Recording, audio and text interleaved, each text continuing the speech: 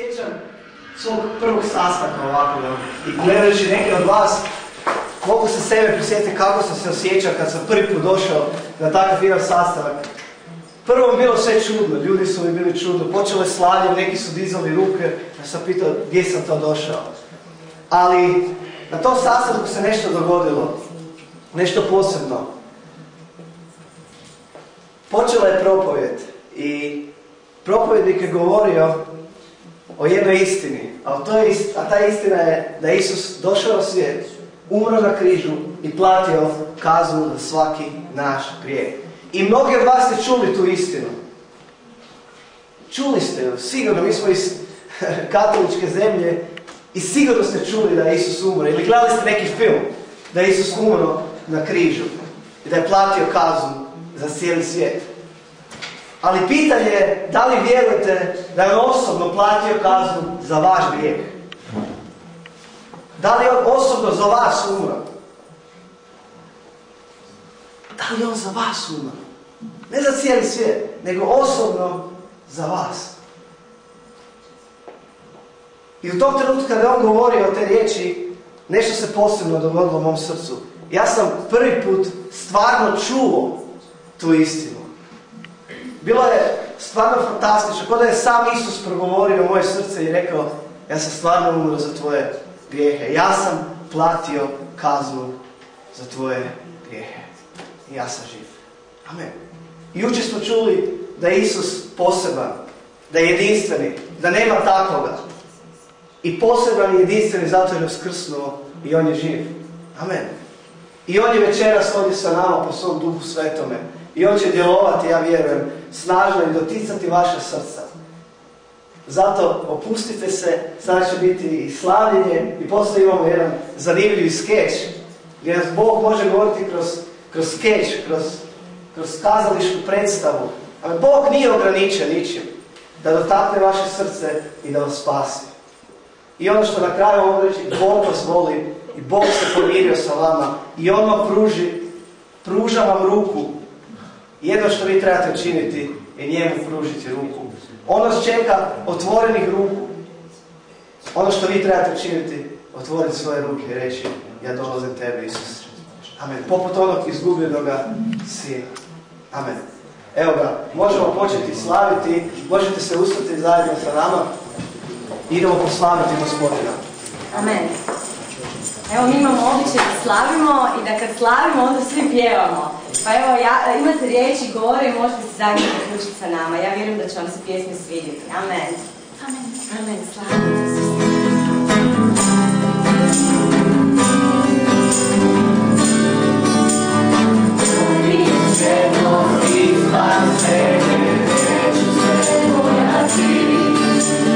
Oh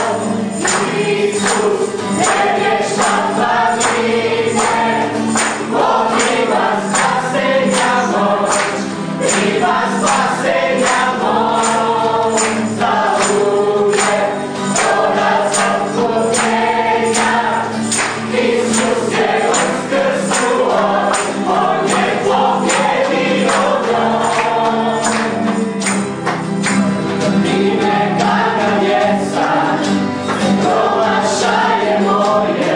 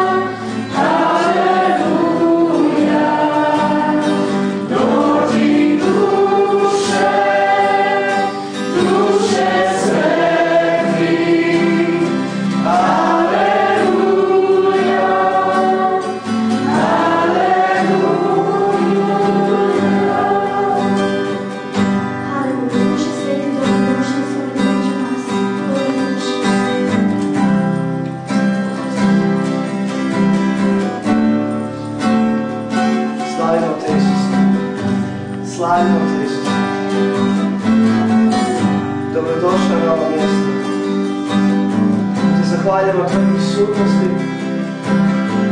Hvala ti što djeluješ u nama, među nama. Hvala ti što nas dotičeš svojom ljubavlju. Oče nebeski, mi te molimo zajedno, Gospodine, da ti danas još više i više upoznamo. Otvori na oči srca, da te upoznamo. Prikloni naše srce istine. Oče, ja te molim u Isusovo ime, da daš svakoj osobi dar da dođe do Isusa Hrista. Privuci svaku osobu večeras Isusu Hristu. Haleluja. Haleluja. Oh, haleluja. Haleluja.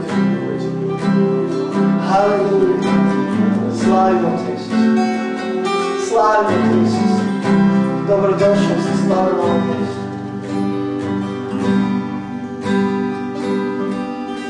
Oče, mi te molimo da nijedna osoba večeras ne izađe iz ovoga mjesta isto. Oni koji te ne poznaju, daj da te upoznaju. A mi koji te poznaju, daj da te još više i više upoznamo. Daj da upoznamo tvoju ljubav.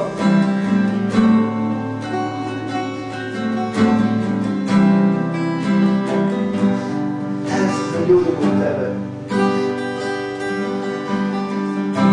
Ispuni nas svojim Duhom Svetim. Ispuni nas, ispuni. Haleluja.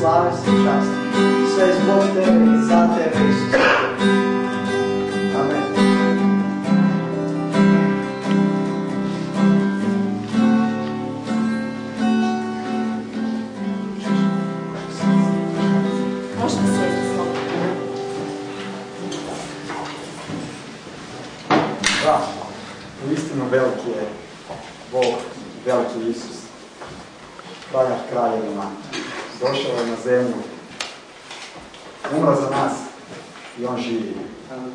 Pozvao nas je da budemo njegovi učenici. Jedan je čovjek odlučio biti Isusov učenik i rekao je: Isuse, želim hodati s tobom. Isuse, hode s menom. I krenuli su na put. Hodali su kroz veselje i tugu, kroz smijeh, kroz plać. Bilo je teško i lijepo. Na kraju puta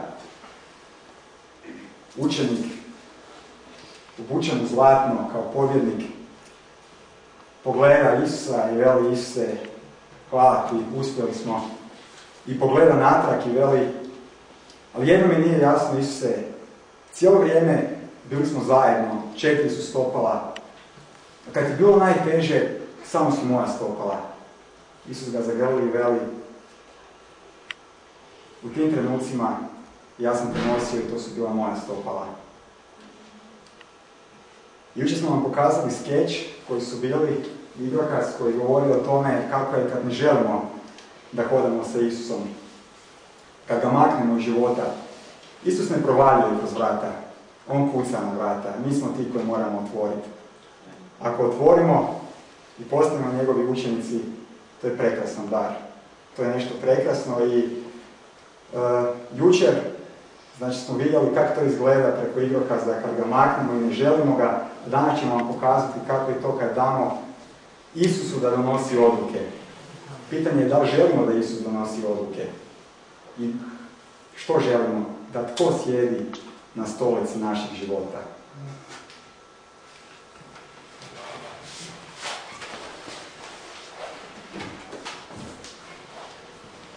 Hej Isuse, hvala ti što si došao. Kaža, pa znaš da sam tu uvijek zbog tebe. Evo Isuse, ja sam odlučila da ti biram ovu stolicu. Ovu stolicu, si sigurna? Da. Znaš što to znači?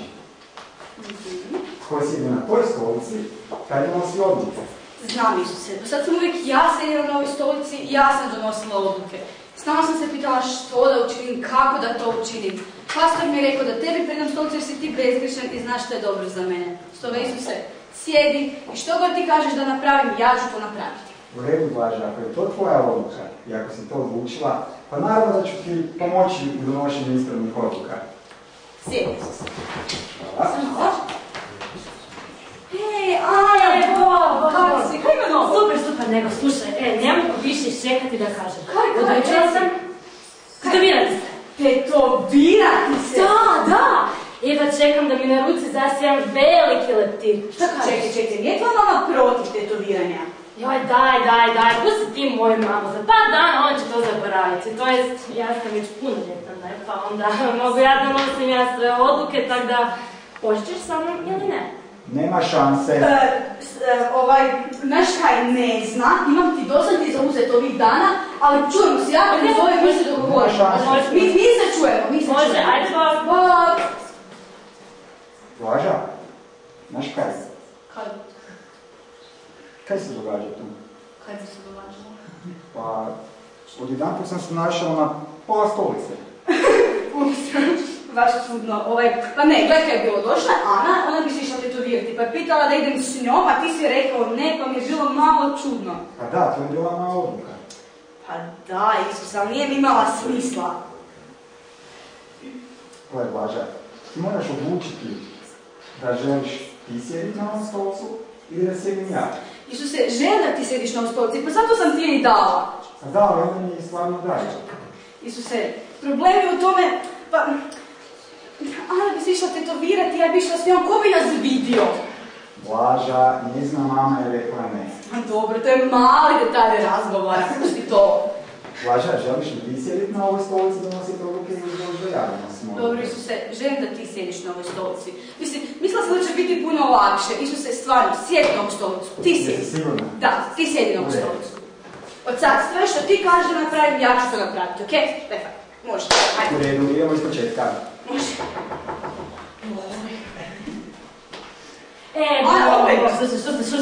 Slušaj, ja mi jednu veliku zamku, slušaš? Nije sad valjda piksi. Pa ne, daj, pusti taj prsten, ne, slušaj, nego ovako, znaš ti moju babu? Da, tvoja baka je tak super, baš već je tak fine klipiće.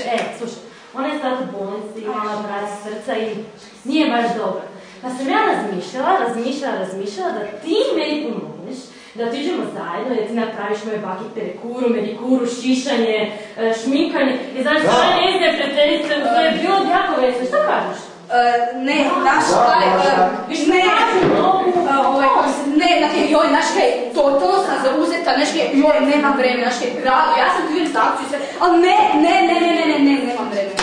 A daj molim, subota popodne? Joj, subota, ne, subota, naš kaj, subota je jedini dan kad subota je jedini dan kad stine spavat, onda moram dati serije i to, znaš, ono, baš mi subota mi je zezuta, ne. Čekaj, ma onda srijeda, četvrtak na večer? Ne, to je sredina tjedna, još gore, znaš ono, sad, znaš kaj je sredina, sredina je tjedna, ne. Blaža, možeš? Ne, nikak.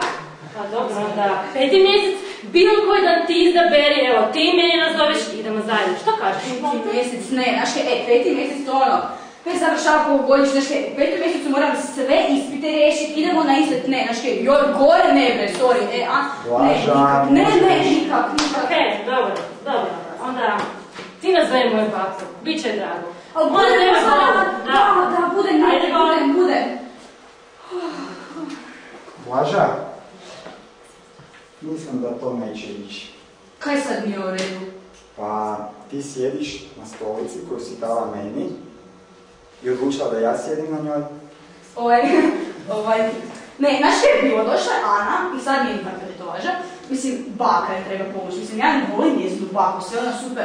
A počela je pričati neku pedikuru, manikuru, masiranje noginji baki i njezinim frendicama, ne znam. Blaža, ja sam dovoljno odluku da ti pomogneš. Ali to je pogrešna ideja, Isuse, pa ne mogu ja raditi te stvari. Blaža, nekad nećeš razumjeti moje odluke i neću se slagati sa njima, ali Ja ti želim pomoći u donošenju pravih odluka, no ti si ta koja moraš odlučiti definitivno želiš li da ja sjedim na ovoj stolici ili ti. Da, Isuse, ti sjedni. Znaš, mislila sam da će ovo biti puno lakše. Mislila sam da će se tvoje odluke slagati s mojim odlukama. Da ćeš ti htjeti sve što ja želim. Oprosti, Isuse, evo, ti sjedi na ovu stolicu. Znam, Blaža, ali oboje ne možemo sjediti na ovoj stolici. Da, znam, Isuse, ti sjedi. Ovo je mjesto za tebe. Dobre. Ok, ajmo onda porazgovarati o onih 100 kuna koje si uzela mami iz novčanika. Koji 100 kuna? Ne sjećam se. Blaža, znaš da se ne smije lagati, a osim toga, to je bilo ovo jutro, kako se ne sjećaš? Aha, Isuse, budem ja tebi objasnila, nego znaš kaj? Falilo mi neke dodatnih para, znaš kak je to kod nas učenika, stalno nam fali para, ono kave, svim tam, znaš ono. A znaš kaj, moja mama uvijek špara. Blaža, to nisi smjela učiniti, jer to nije tvoj novac. Isuse, to je moja mama. Da, ali ona se ne bi složila s time da ti kradeš i osim toga moraš je vratiti. Vratiti? Šališ se, potom da je tek znala da sam joj uzela novac. Da, Blaža, moraš ju vratiti. Isuse, ne, Isuse, ne mogu je vratiti sad. Blaža, moraš odlučiti ko će sjediti na ovoj stolici. Ili ti ili ja. Znam. Zato sam ti pohlula na stolicu, ti sjediš na njoj, ti sjedi na njoj. Blaža, daj se onda odluči definitivno. Ko će sjediti, ti ili ja? Isuse, želim da ti sjediš. U redu. Blaža, daj se odluči, ko će sjediti na ovoj stolici? Oprosti, Isuse, znam, pogriješila sam. Stalno iste pogreške radim. Stvarno želim da ti sjediš na ovoj stolici i donosiš odluke za moj život. Blaža, ustani, znaš da te volim i umra sam zbog tebe na križu. Ja želim da budeš ti s menom u raju i bit ćeš, jer sam prodao svoju krv za tebe. Naravno da te opraštam. Hvala ti, Isuse, sjedi. Moram nazvat sada. Ana Bog, znaš kaj se tiče tetovaže bi malo morala razgovarati, ali ne nego, mogla bi kod bake već sutra. Da, sutra ja te još nazovem, ali još se čujemo. Dobro, ajde Bog. Još mama. Mama, znaš kaj, trebala bi razgovarati o nečemu. Dobro, čujemo se kada dođeš doma. Ajde Bog. Evo ga.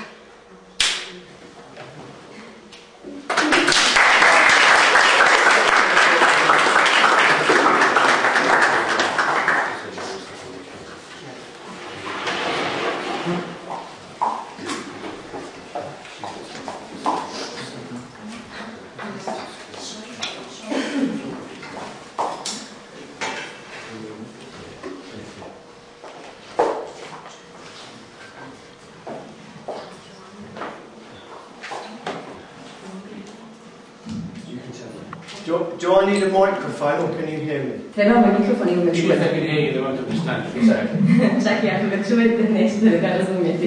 Upravo tako. My name is Sean, I'm a pastor of a church. Moje ime je Sean i ja sam pastor crkve. I'm married with 3 children. Ženjen sam sa 3 djece.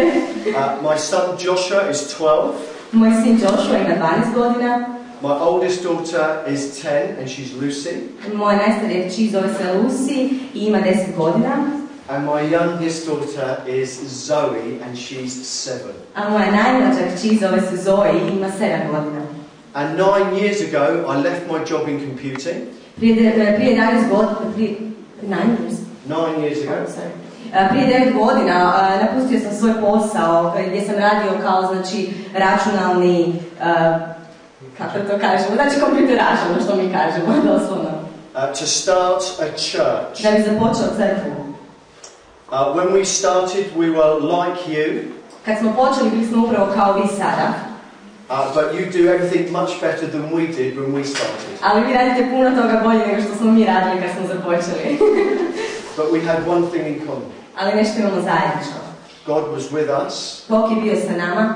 And God is with you. I Bog je sa vama. And God is here tonight. I Bog je večeras ovdje. I'm going to talk in a moment. Ja ću za trenutak govoriti. And at the end of this talk, I na kraju ovog govora, I'm going to be inviting people to make a decision to follow Jesus. Pozvat ću ljude ili vas da napravite odluku u svom životu da slijedite Isusa. It might be the very first time you've chosen to follow Jesus. Možda će to biti upravo prvi puta u vašem životu da ste odlučili slijediti Isusa. Or you may, after the end of my talk, want to recommit your life to following Jesus. Ili možda nakon završetka mog govora želite promijeniti svoj život i odlučiti se da ćete krenuti slijediti. Now I tell you this now, Ovo vam govorim sada, so it doesn't come as a shock to you at the end of the talk. da vam ne bude kao šok na kraju govora. So as I talk, you can prepare yourself to be ready I dok ja govorim, možete se pripremati da budete spremni to respond to Jesus. da odgovorite Isusu. So to start with, I'm going to read some of the Bible to us, and it's from the book of Romans.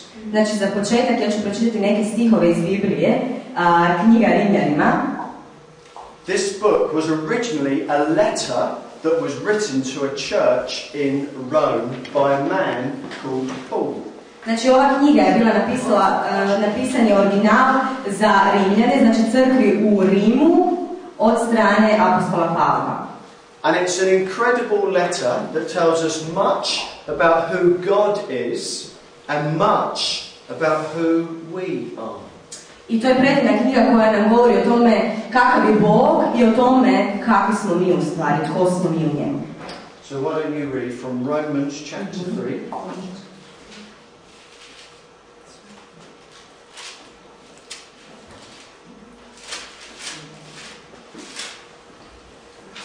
To 18.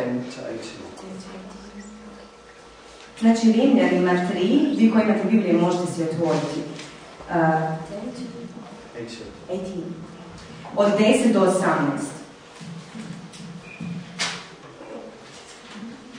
Što onda? Imamo li prednost? Nipošto. Jer smo već dokazali da su svi, i Židovi i Grci, u vlasti grijeha. Kao što stoji pisano, nema pravedna ni samo jednoga. Nema razumna, nema nikoga koji traži Boga. Svi su zastranili, zajedno se pokvarili. Nema ni jednog jedinog koji čini dobro. Njihovo je grlo otvoren grob, jezicima svojim varaju zmijski otrov na njihovim usnama. Usta su im puna kleveta i gorčine, noge su im brze na proljevanje krvi, ruševine s bijedom na njihovim putovima. Put mira nisu priznali, nema straha Božjega pred njihovim očima. I'm going to pray now.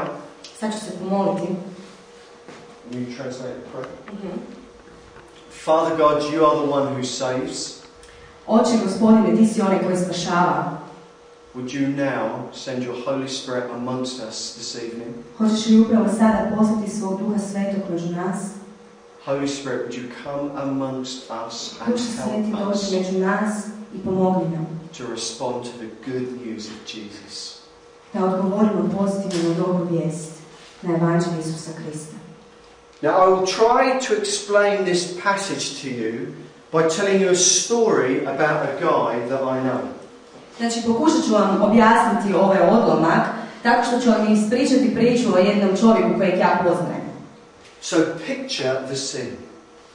Znači, zamislite si scenu koju ću vam ispričati. A 21-year-old at midnight pounds on his girlfriend's door. Znači, dečko 21 godinu usred noći lupa na vrata svoje djevojke. And he's drunk. Pijan je.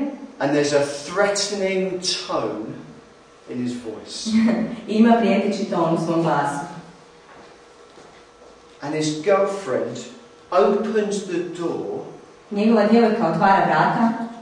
Not because she's pleased to see him. Ne zato što je sretna jer ga vidi. But because she's frightened of him if she doesn't. Već zato jer ga se boji ako ne otvori vrata.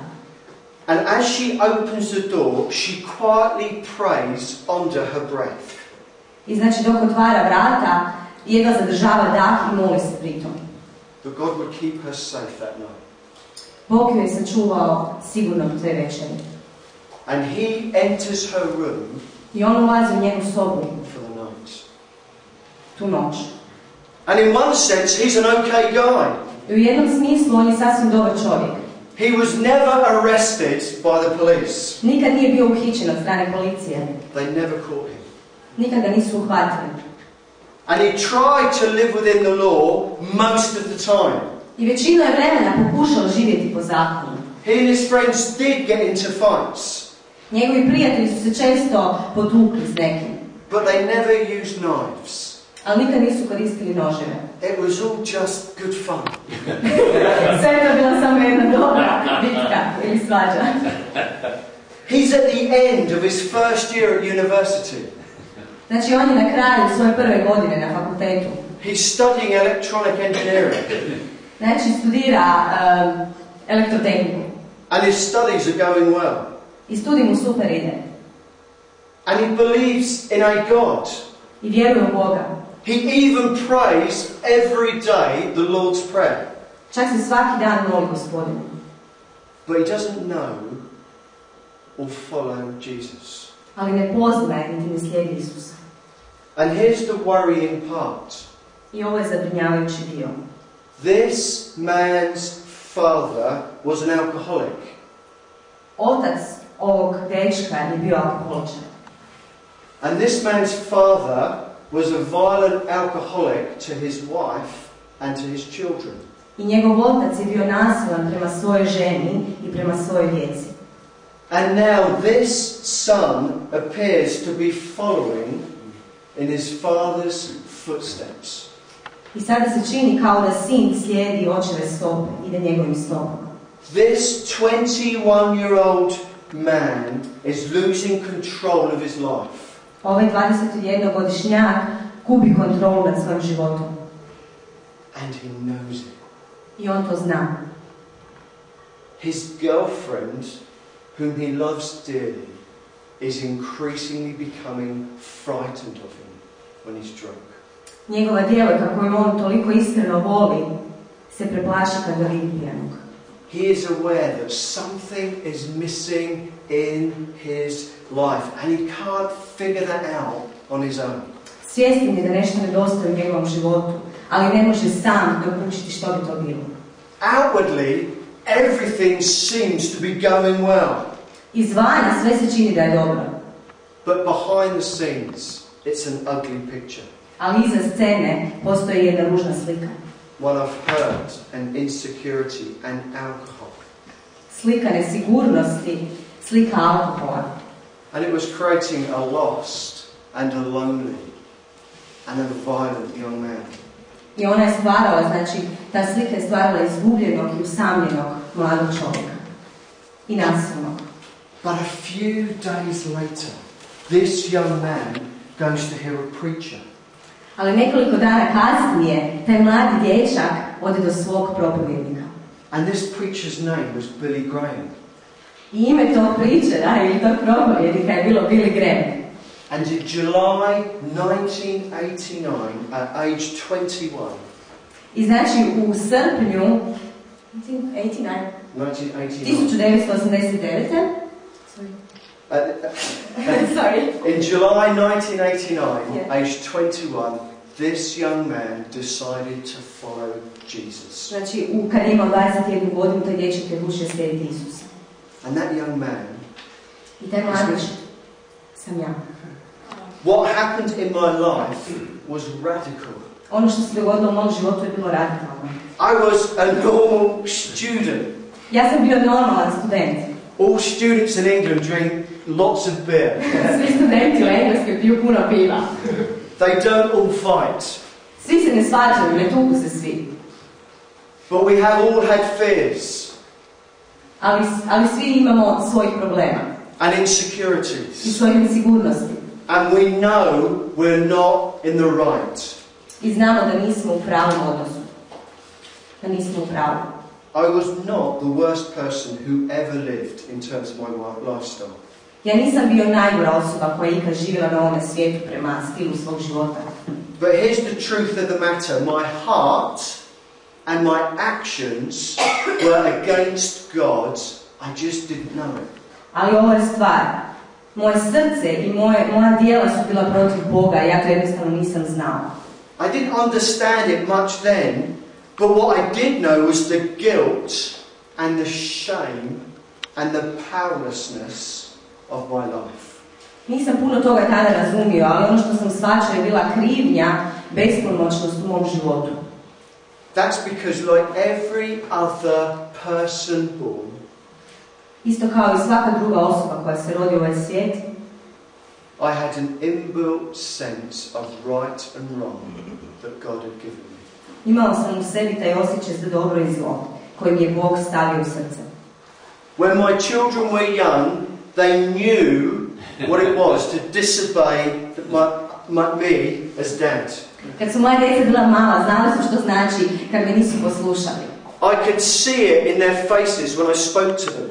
Vidio sam to u njihovim očima kad sam im govorio. They had an inbuilt sense of right and wrong, and they chose wrong more often. Imali su taj unutarnji osjećaj što je dobro, što je zlo, ali su češće izabirali ono što je zlo. As a father, I cannot imagine my children ignoring me. Kao otac, ja ne mogu zamisliti da me moja djeca ignoriraju. I could not think of anything worse than my children choosing to ignore me or abandon me or go their own way with no regard to me. Ne mogu zamisliti ništa gorega od toga da me moja djeca napuste ili da me ignoriraju ili da odu od mene. As a father, I think it would break my heart. Kao otac, ja mislim da bi to slomilo srce. However, the Bible says that's effectively what all of us in this room have done. Ali ipak Biblija kaže da je to ono što smo svi mi koji se nalazimo u ovoj prostoriji učinili. We've acted as though God was dead. Mi smo se svi ponašali kao da je Bog mrtav. Or we've acted as if God was just a cartoon character. Ili smo se ponašali kao da je Bog samo lik iz crtića. And the Bible is clear that that is sin. It is rebellion to God. A Biblija je po tom pitanju sasvim jasna, da je to grijeh i da je to pobuna protiv Boga. The biggest problem I faced was not my violence. Najveći problem s kojim sam se suočio nije bila moja nasilnost. The biggest problem I faced and you face Najveći problem sa kojim sam se ja suočio i sa kojim se vi suočavate. I'm using a dramatic pause. Yeah, I know. The biggest problem we face is sin, our rebellion and separation from God. Najveći problem sa kojim se mi suočavamo je naš grijeh, naša pobuna i naše odvojenje od Gospodina, od Boga. You see, the God of the Bible is holy. Vidite, Bog Biblije je svet. All sin is an offense to him. Svaki grijeh je u stvari prema njemu greška. And all sin is rebellion from him. I svaki grijeh je pobuna protiv njega. It's a rebellion against the Creator by the created. To je pobuna protiv kreatora, znači onoga koji je kreirao ovaj svijet od strane onih koji su stvoreni. And rebellion calls forth justice. I pobuna jednostavno zahtijeva pravdu. Whenever there's rebellion, there is always justice. Gdje god je pobuna, uvijek postoji pravda. Do you watch The Simpsons? Gledate li Simpsone? The Simpsons are always on in my house at dinner time. Mi ih uvijek gledamo na večer kad večeramo. There's an episode of The Simpsons where they rebel against Matt Groening, who's the creator of the series. Znači, postoji jedna serija gdje se Simpsoni pobune protiv Matta Groening'a, koji je kreator tog svijeta Simpsona. And when the Simpsons rebel against their creator, I kad se oni pobune protiv svog stvoritelja, in the cartoon, Matt Groening erases them through the story. u crtiću taj crtač koji njih crta, on ih izbriše iz priče. But the Bible teaches God does not erase us. Ali Biblija nas uči da Bog nas ne izbriše tako. In His grace, He lets us live. U svojoj milosti on nas je pustio da živimo. But sin is still definitely a problem. Ali grijeh je još uvijek problem. But why is it a problem? Zašto je problem? Because it's a matter of justice. Zato je to stvar pravde. Last year in the UK, Prošle godine u Ujedinjenom Kraljevstvu a nursery worker was found guilty of taking pornographic photographs of children in their care.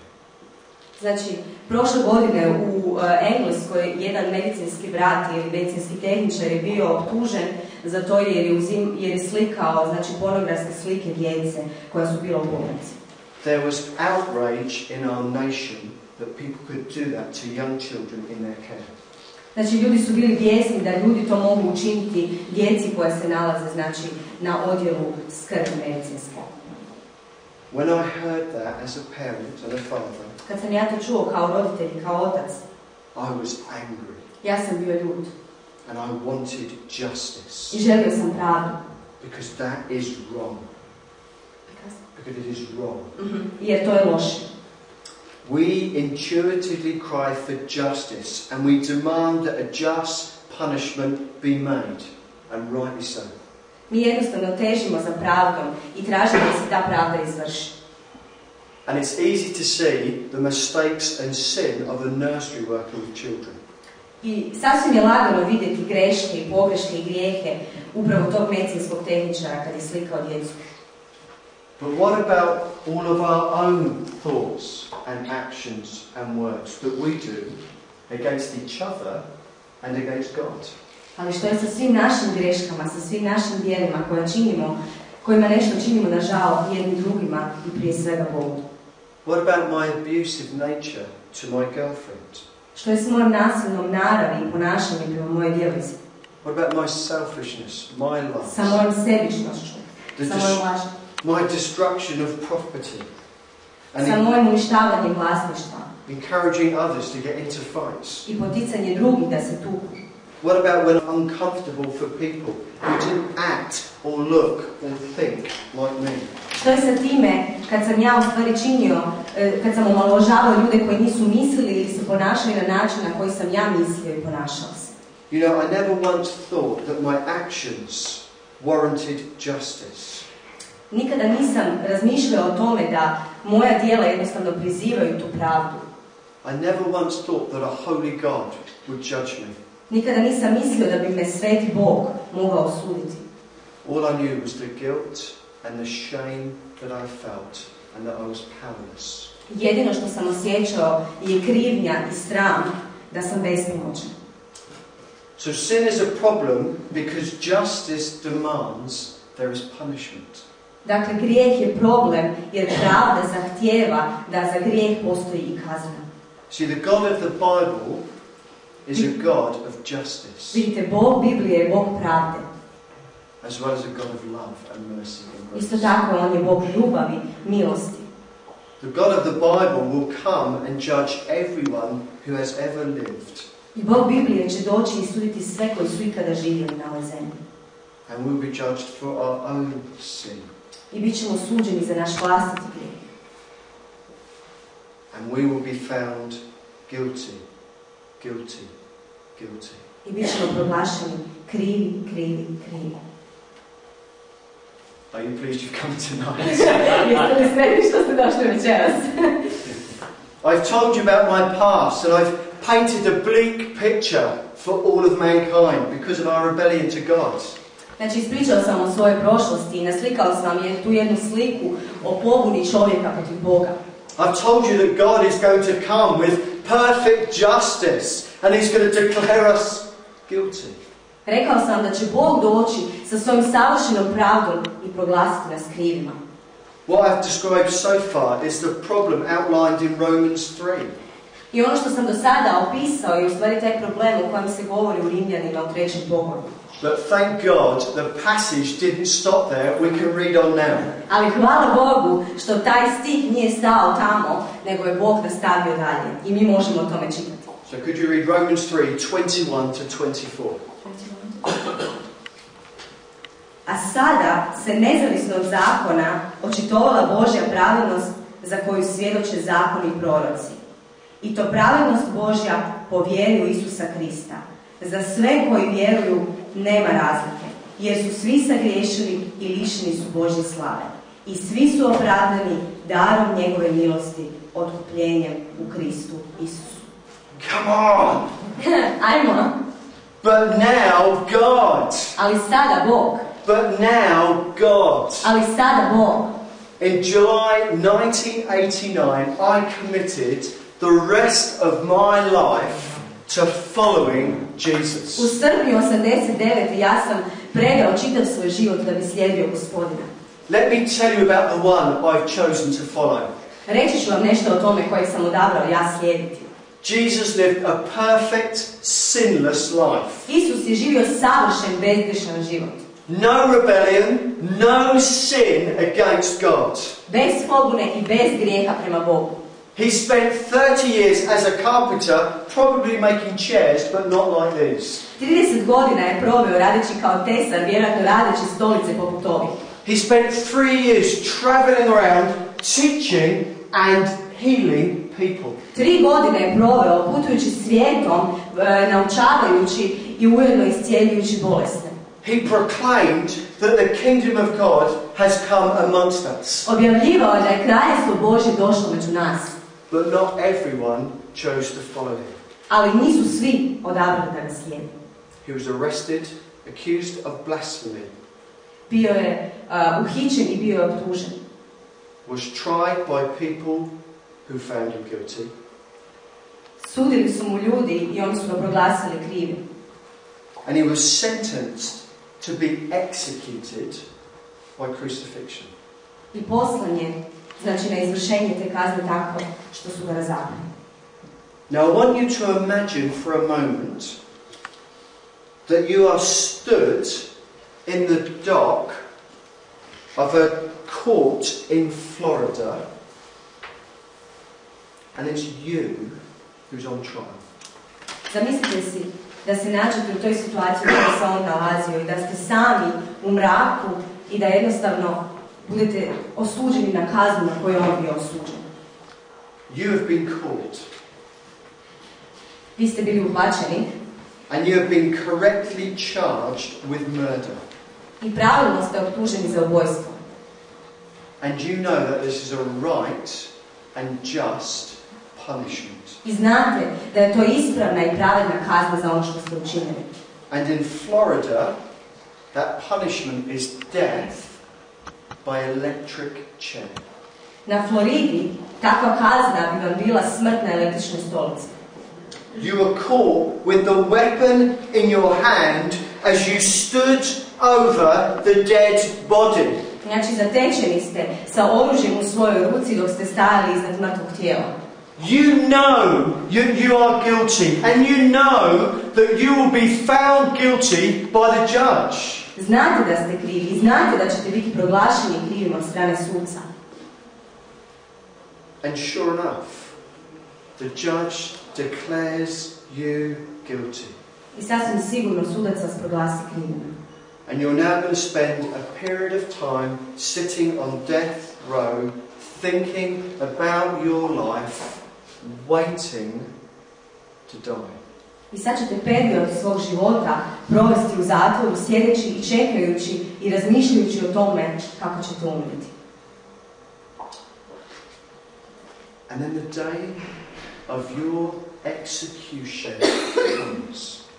I onda dana, kad dođe dan da se izvrši vaša smrtna kazna, And you are led out by the priest, and you have your last meal.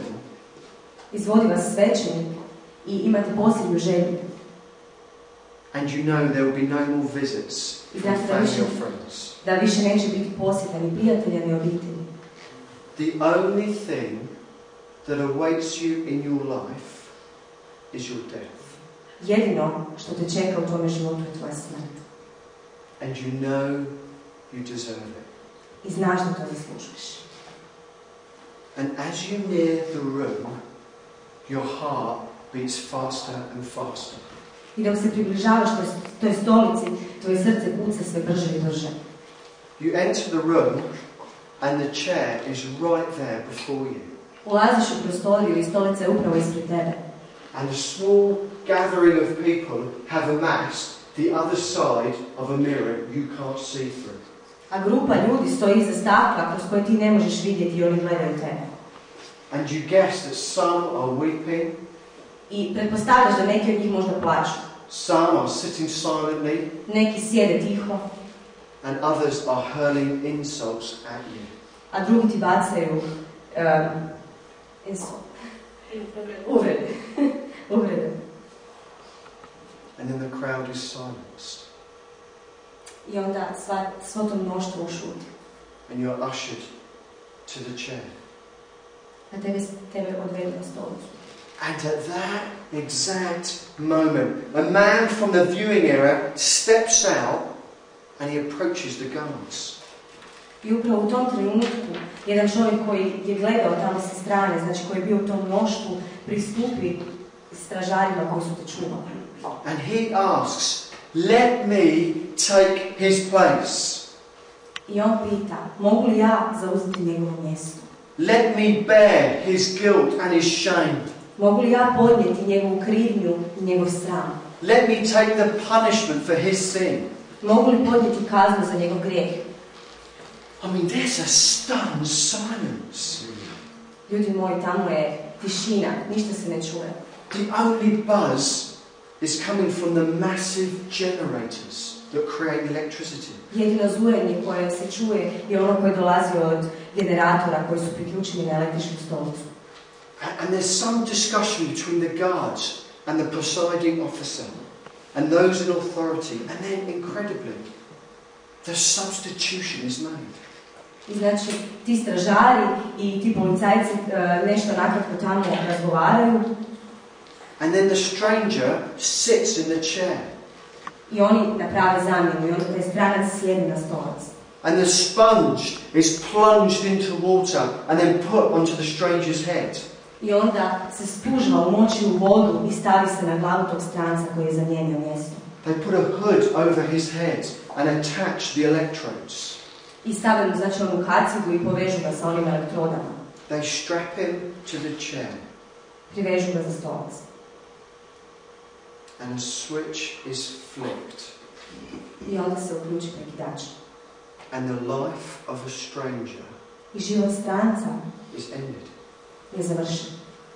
And then a short time later, you hand in your orange death row jumpsuit. I malo kasnije, onda vi predajete to svoje odijelo, ono narančasto, znate kako na filmovima imaju zatvorenici. And you're given a pair of jeans and a t-shirt that you once wore when you were caught. I vraćaju ti se one traperice i ona majica koju si nosio u trenutku kad si bio uplačen. And you take your few belongings and you leave the prison complex and step out onto the pavement. I znači uzmeš te stvari i izlaziš iz tog zatvorskog okruga i izlaziš van. And as you walk along the pavement, you hear a police car siren behind you, wailing and moving at speed, and you stop. I dok ideš prema van, čuješ sirenu policijsku kako ide i onda ti zastaneš.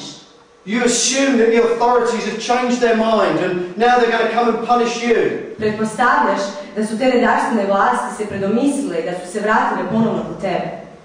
But incredibly, the police car travels on by. You are free, no longer pursued by the government. Ali za čudo, policija prođe pored tebe.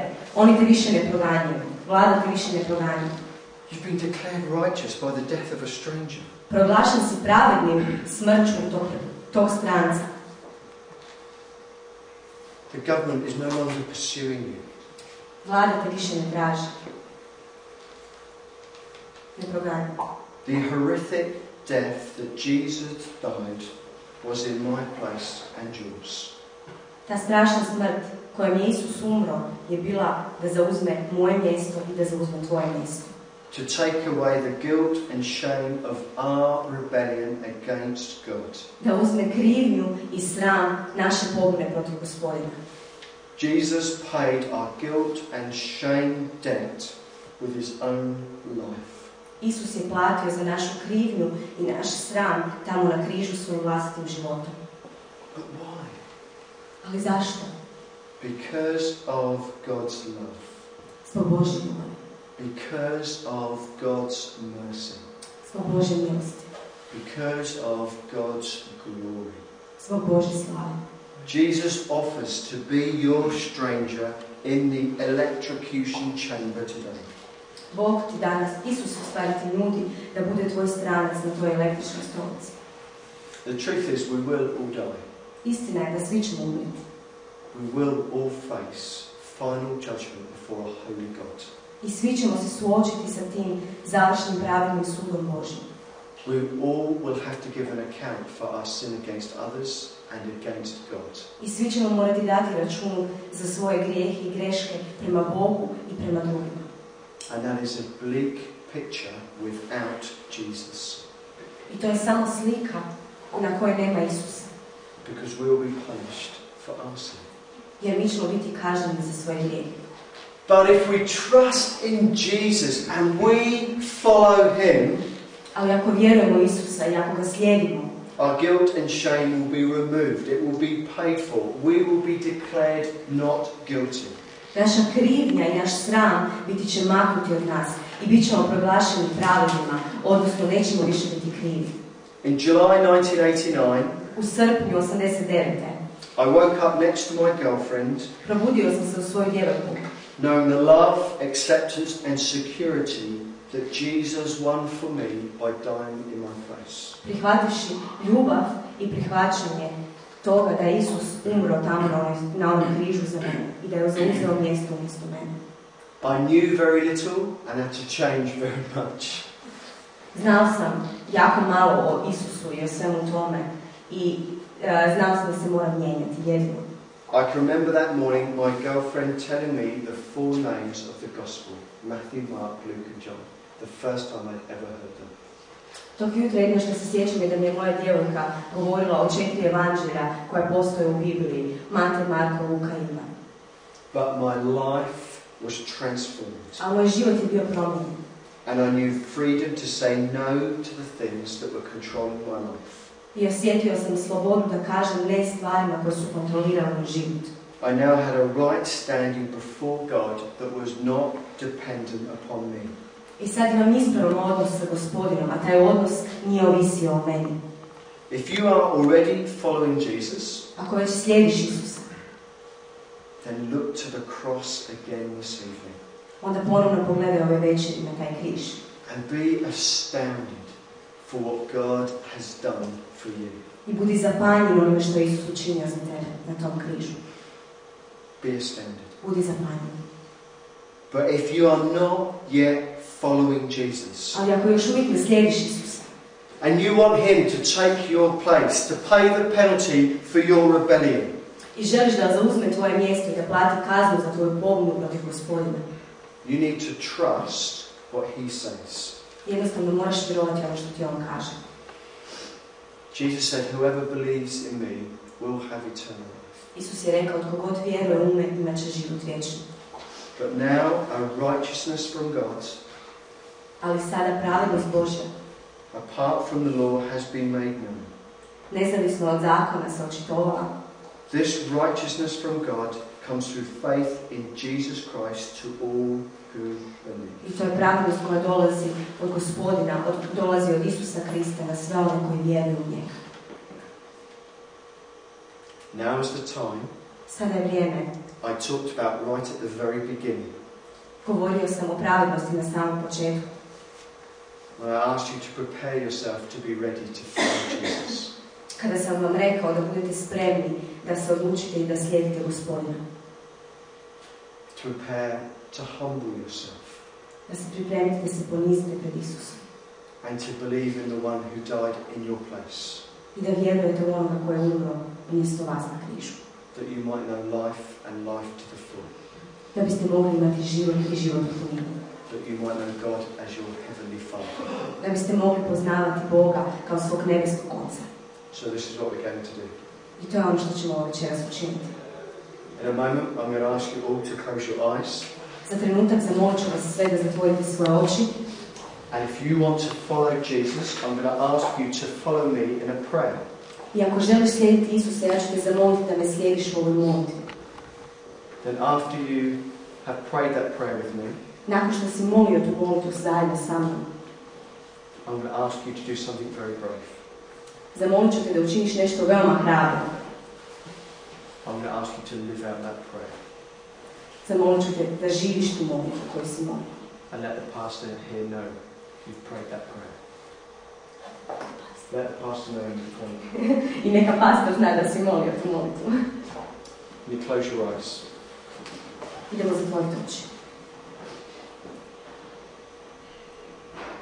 Can you repeat after me if you want to follow Jesus?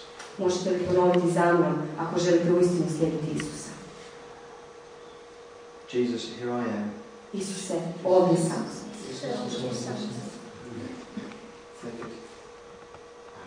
Repeat after me quietly in your heads. Just if you want to become a Christian now. Not all together. Znači, ako želite postati uistinu kršćani, ako želite da Gospodin radi u vašem životu, kad On bude molio, vi jednostavno ne morate ponavljati, nego u svojim mislima molite tu molitvu i slažete se u svojim mislima sa tom istinom. Je li vam to jasno dovoljno? Znači, jednostavno u svojim mislima, ono što On moli, vi razmišljate o tome i predajte u svojim mislima svoj život Isusu. In July 1989, I said this prayer. It has transformed my life and my eternity. U srpnju 89. ja sam molio ovu molitvu i ona je promijenila moj život i moju vječnost. If you don't know Jesus, follow me in this prayer. Ako ne znaš Isusa, slijedi me u ovoj molitvi. You can do that quietly or you can do it aloud. Možeš to učiniti tiho ili možeš učiniti na glas. You can whisper it, Možeš šaptati, but pray that prayer with me. ali moli tu molitvu zajedno sa mnom. Don't be passive now. Nemoj biti pasivan. I'm calling you to pray that prayer now with me. Zovem te da moliš tu molitvu upravo sada sa mnom. This is your moment. Ovo je tvoj trenutak. Jesus, here I am. Isuse, ovdje sam. I'm at the end of the line. Došla sam do kraja. I can turn nowhere else. Ne mogu se nikamo više okrenuti. Jesus, I choose to trust and follow you. Isuse, ja se odlučujem da tebi vjerujem i da tebe slijedim. Jesus, you are the Son of God who died in my place. Isuse, ti si Sin Božji koji je umro umjesto mene. Jesus, death could not hold you. Isuse, smrt te nije mogla zadržati. You rose again to be with the Father. Ti si ustao da bi ponovno bio sa Ocem. I choose tonight to believe that. Ja odlučujem večeras vjerovati u to. I choose to turn away from my old way of life. Ja odlučujem večeras okrenuti se od svog starog života. I choose to follow you and not rebel against God. Odlučujem slijediti tebe i ne više biti u pogubi protiv Boga. Jesus, please help me now. Isuse, molim te, pomozi mi upravo sada. Holy Spirit, help me now. Duše Sveti, pomozi mi sada. That I may follow Jesus all my days from now. Da od sada nadalje mogu svaki dan slijediti Isusa. Thank you, Jesus, for saving me. Hvala ti, Isuse, što si me spasio. Holy Spirit, come upon me. Duše Sveti, dođi na mene. Amen. Amen. If you have prayed that prayer now, Ako ste molili ovu molitvu sada, please, please, please molim. tell the pastor at the back of the hall. Recite to pastoru na kraju dvorane. He will help you. On će vam pomoći. He will encourage you. On će vas ohrabriti. He will explain and lead you to Jesus. On će vam objasniti stvari i on će vas voditi ka Isusu u onome što ne razumijete. You can trust him Možete mu vjerovati, as he follows Jesus. jer i on sam slijedi Isusa. At the end of the meeting, I want to pray for you if you are unwell. Na kraju ovog sastanka ja želim moliti za vas, možda neko od vas ima kakvu fizičku potrebu ili bolest. Or if you want to recommit your life to Jesus. Ili ako ponovno želite posvetiti svoj život Isusu. That you want to have fresh passion to follow Jesus. Ako želite ponovno imati tu svježu strast da slijedite Gospodina. To have fresh joy and hope to follow Jesus. Svježu radost i svježu nadu da slijedite Isusa. That you would know Jesus intimately. Da ga upoznate intimno. So come and see me at the end and I would love to pray with you. I zato dođite na kraju i ja ću rado moliti za vas.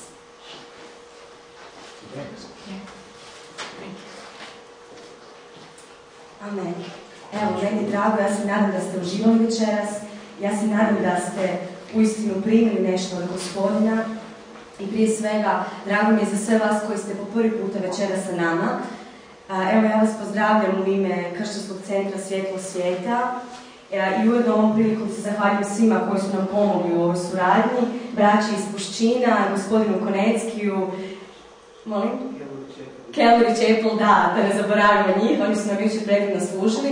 I znači svi vi koji ste došli danas, dobili ste ovdje jednu kovertu, ja vjerujem, bijelu. Ako niste, slobodno možete nekome reći da ste dobili. U njoj se između ostalog nalazi jedan papirić i na tom papiriću je popis zajednica koje slijede Gospodina i koje istinski vjeruju Isusa i koje su svoj život odlučile posvetiti Gospodinu. Neki su u Čakovcu, neki su u Varaždinu. Ja vjerujem da bilo koja od tih zajednica će vam istinski promijeniti život i ona će vam pomoći. Nama bi svakako bilo rado da nastavite slijediti Gospodina sa nama i da budete zajedno s nama kao obitelj. Jer ono što mi možemo istinski reći da smo mi kao obitelj. Naša crkva je uistinu mala zajednica, ali smo kao obitelj. Znate, neki put bude i svađa, ali sve se to popravi, kao obitelji, znate, ono, tako to funkcionira. Uglavnom, ono što vam ja želim reći, pročitajte si ovo, slobodno kontaktirajte bilo koga od nas koji je ovdje, možete nam se obratiti. Ukoliko imate bilo kakvu potrebu, ja vjerujem istinski da vam bilo koja od ovih zajednica može promijeniti život. Prije svega, ne zato što one su tu da bi vas zabavljale ili zato da vam naprave nekakav program kao što ste imali večeras. Ovaj program nije tu da se mi zabavljamo. Ovaj program je tu istinski zato jer mi slijedimo Isusa. On je promijenio naš život. On je učinio čudo u našem životu. I mi istinski želimo živjeti za njega. I ukoliko on to učinio u vašem životu večeras, ja vas istinski pozivam da jednostavno dođete, da nam se priključite. Naše redovne službe inače imamo petkom u 7 sati ovdje u ovom prostoru i nedjeljom imamo u Čakovcu u Pilki ujutro u 10 sati, tako da kad god ste slobodni, kad možete doći, bit ćete dobro došli, mi ćemo vas rado primiti i rado ćemo vam poslušati u svemu ono u čemu možemo. I ja istinski vjerujem da Gospodin ima velike stvari za vaš život. Prije nego što završimo, znate, ja kad sam prvi put, nisam trebala ovo pričati, ali podijelit ću samo kratko ovo sa vama. Kad sam ja prvi put došla u jednu ovakvu zajednicu kao vi, mene mi sve živciralo, znate. I ja sam mislila, kaj oni sad tu meni prodaju, oni mene hoće uvjeriti u nekakvog Boga, taj Bog ne postoji, on je gore, ja sam dolje. Međutim, ja sam vidjela da ti ljudi imaju nešto što ja nemam. Oni su imali jednu istinsku radost u svojem srcu i ja sam željela tu radost. Ali sam bila nesigurna da li ono što mi oni nude uistinu prava istina. I ja sam odlučila napraviti ovako. Ja sam rekla, Bože, kao nevjerni Toma, ok, ako ti stvarno prebivaš ovdje, ako si ti stvarno među ovim ljudima, onda mi se to kaže. I u tim trenucima Gospodin je toliko snažan dotaknuo moje srce, da jednostavno moj život je promijenjen. I ja više nisam ista osoba. I ono što vam mogu reći, da život sa Gospodinom nije uvijek da vam cvatu ruže. Neće uvijek biti sve super. Međutim, ono što je predivno sa Gospodinom, da vam on vraća smisao i on vam vraća nadu. Zašto ste na ovom svijetu? Zašto vas je on poslao na ovaj svijet? Da niste bez veze, da nismo obična životinja, već da nas je Gospodin stvorio sa svakom i sa svojim planom. Amen. Evo, ja vas zato pozivam, ostanite zajedno sa nama, ako možete, ako se ne žurite, možete se zajedno s nama odlučiti i upoznati sa nekim, evo, bilo bi nam drago, bilo nam je drago što ste došli. Amen. Amen.